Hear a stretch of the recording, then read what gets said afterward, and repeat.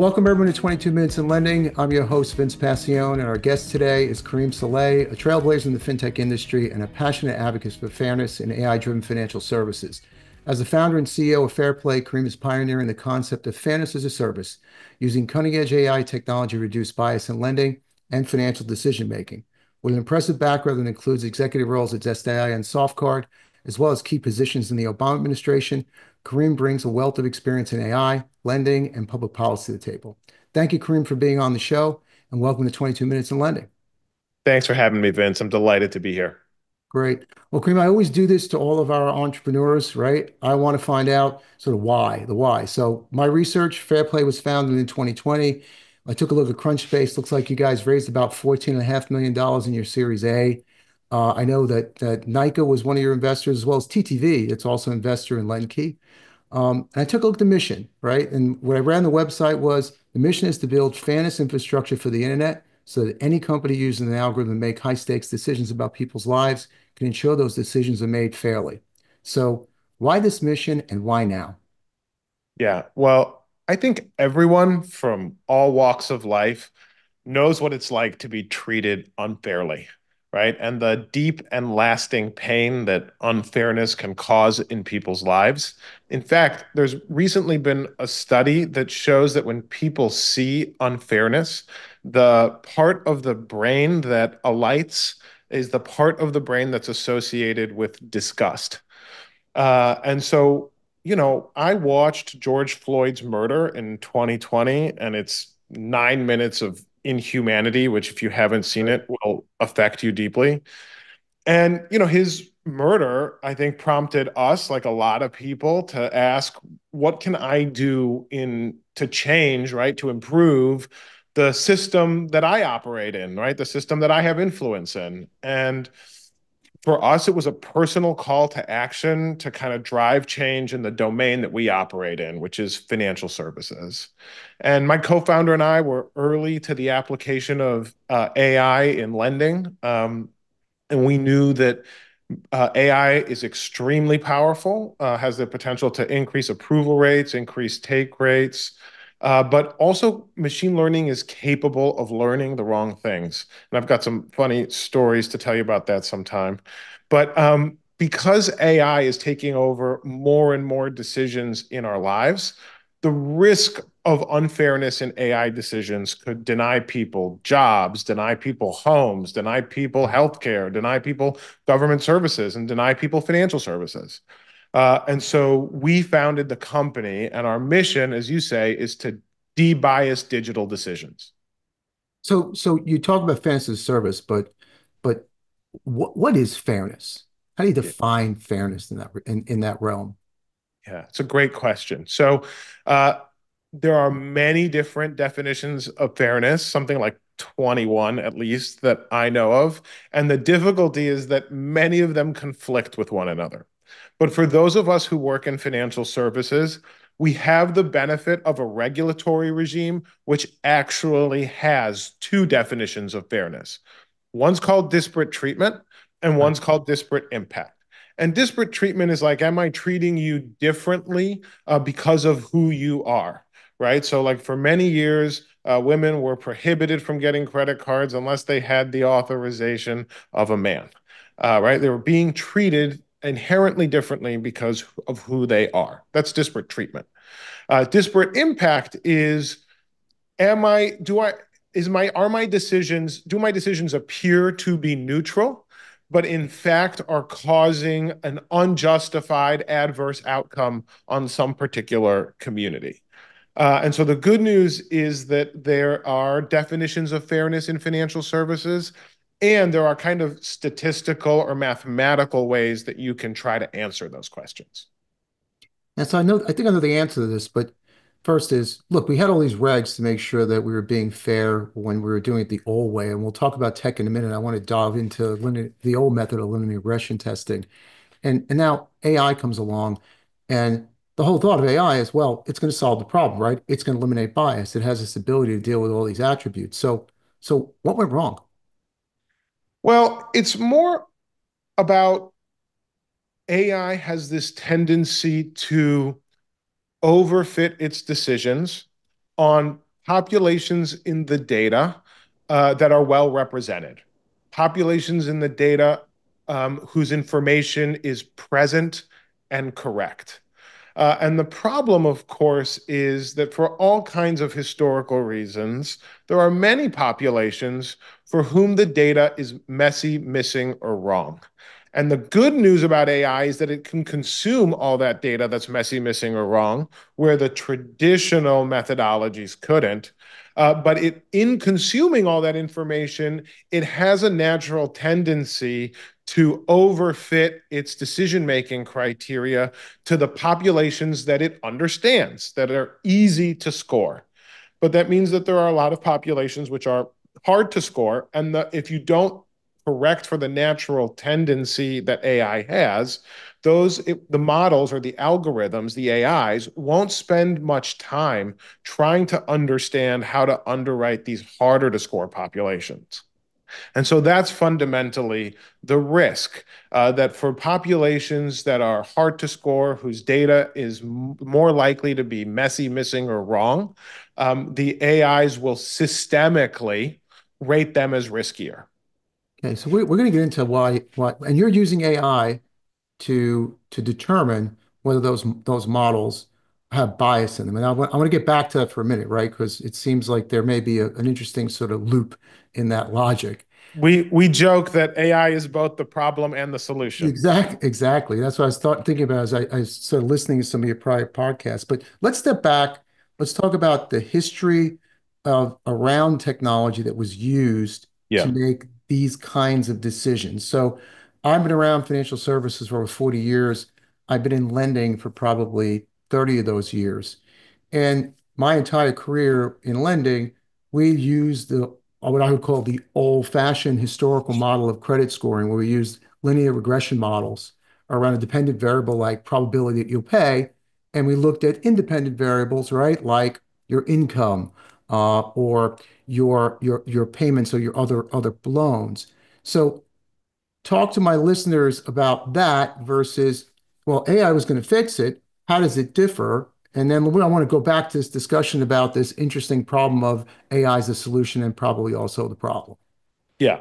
So you're right that it's not like we're coming to these issues of fairness and predictive models without the benefit of 30 plus years of financial institutions trying to comply with the Equal Credit Opportunity Act and the Fair Housing Act and other laws that prohibit discrimination in a range of domains. But the old logistic regression model world, right? Logistic regression models kind of assume linear relationships, but like it turns out that a lot of credit behaviors are nonlinear. And in order to capture what's really going on in a machine learning model requires a much more sophisticated analysis than what's required to capture what's going on in a logistic regression model.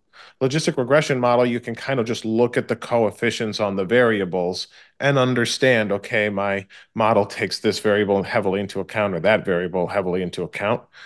But the problem is that sometimes seemingly fair variables will interact in ways to encode information that the machine can see, but that no human can see, right? And so what we find is when you are now transitioning to this era of big data, increasingly, I will call them black box, although many of them are also increasingly explainable models.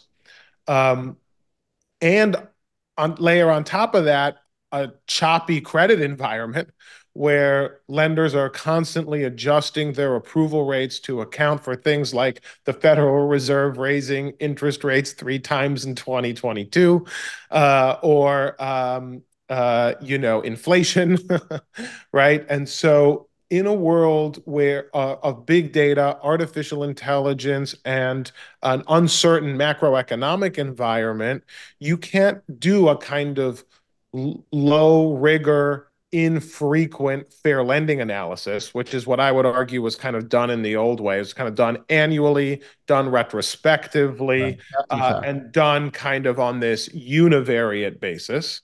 But in a world, we're headed for a world of kind of continuous underwriting with all kinds of data inputs, and you can't basically have underwriting for the AI age and compliance from the Stone Age, right? Mhm. You're got to be as sophisticated in your governance of these models as the systems are. So let's go back to maybe just take an example. So one of my clients were lending actively in 2022 to consumers, and the stimulus checks that went out caused those individuals to suddenly have this windfall in their checking account. And many of those models, traditional models, picked that up, and you went from potentially having a FICO score of, I don't know, 680 to perhaps maybe 720, 730.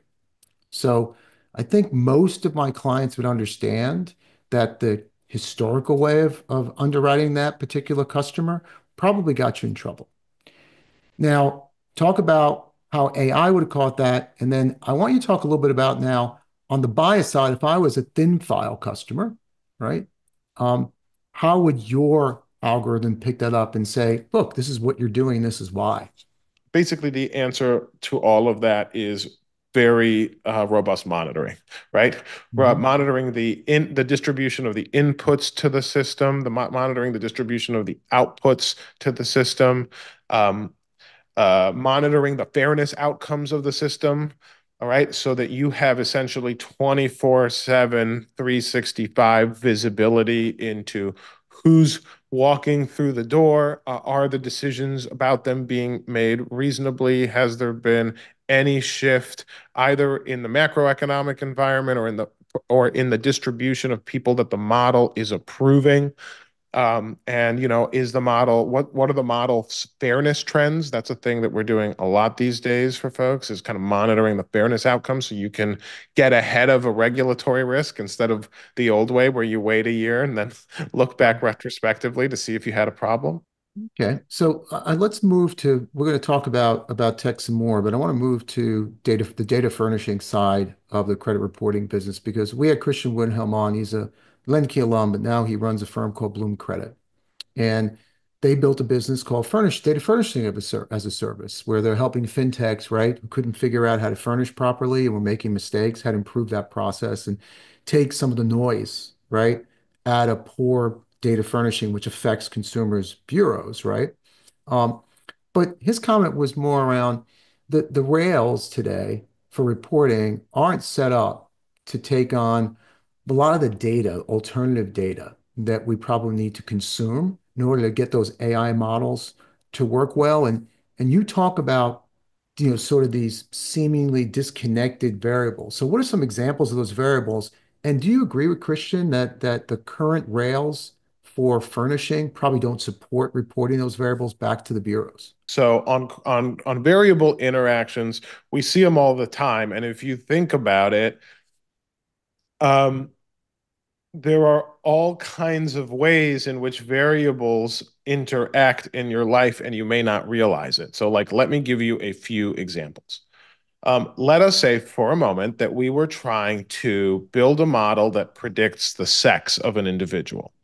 It's a terrible idea. We would never do that in financial services. It's illegal. I'm only trying to make a point.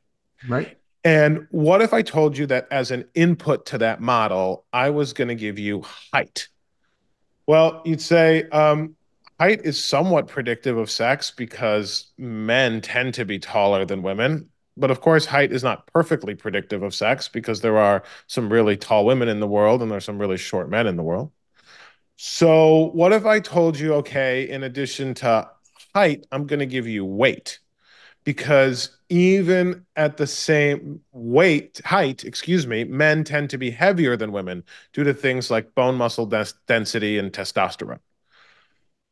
But of course, the problem with a model that seeks to predict sex on the basis of height and weight is that it's going to misclassify every child as a woman. Right? So, what if I told you, okay, I'm going to give you birth date to control for the fact that there are children in the world?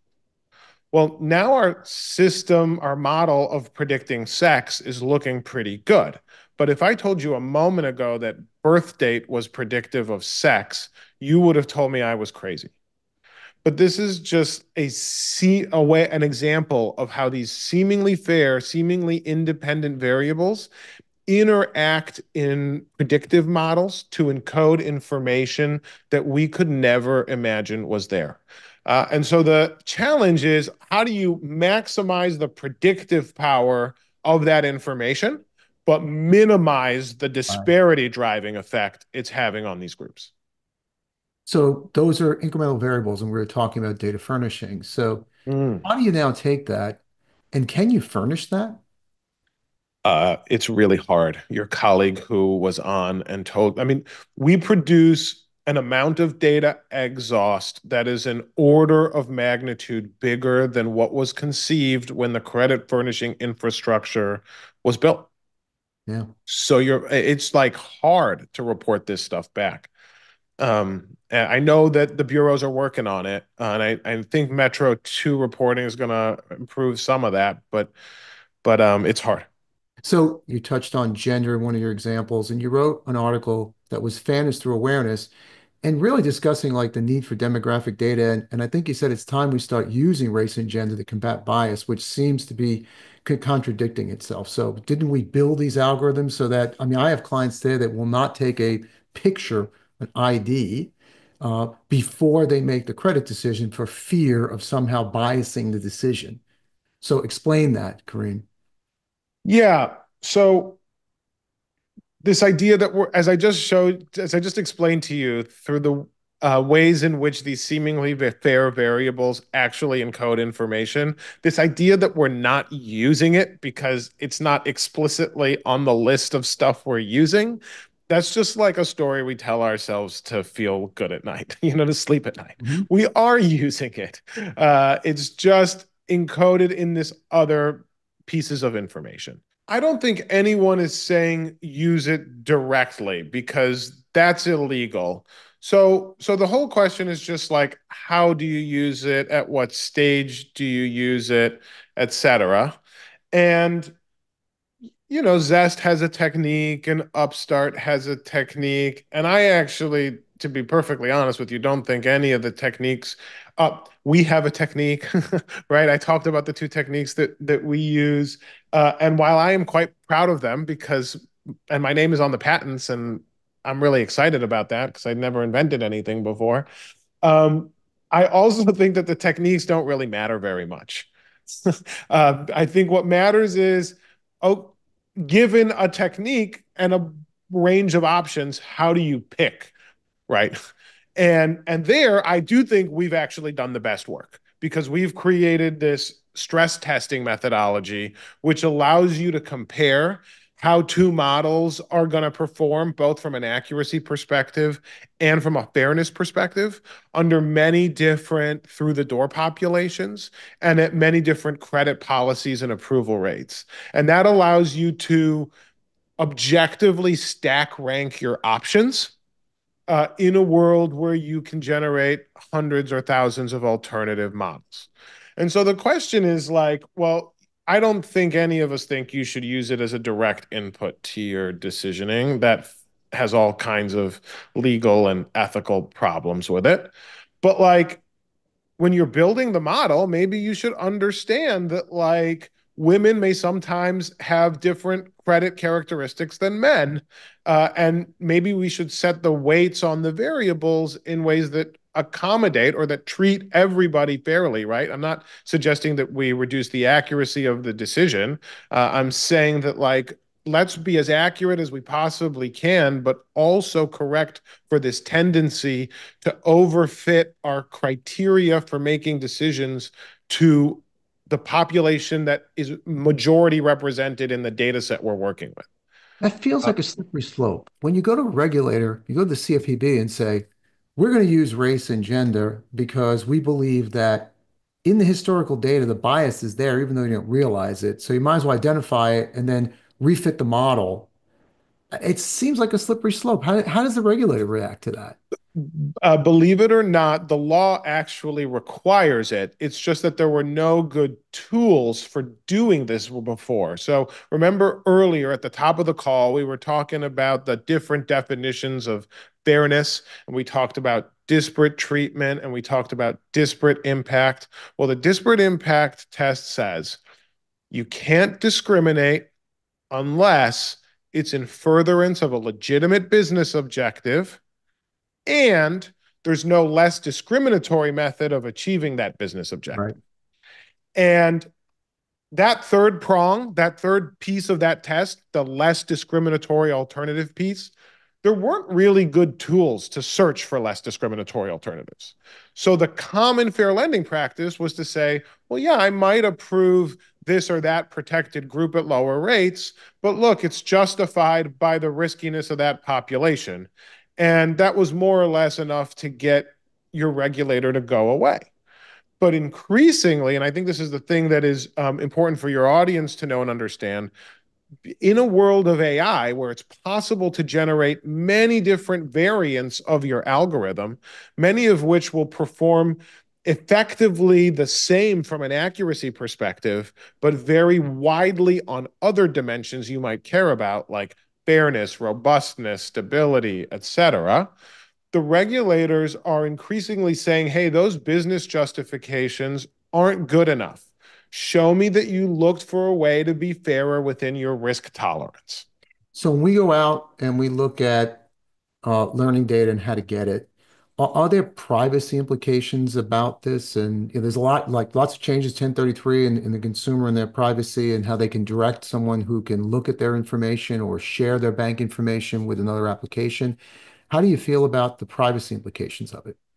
Ultimately, privacy is one of the most difficult values that we need to preserve in the AI era. And I think these are decisions that have to be made for people by themselves. But I encourage everybody to think about whether there's some way of sharing their demographic information, perhaps in an anonymized way or through the census, in a way that allows you to be counted.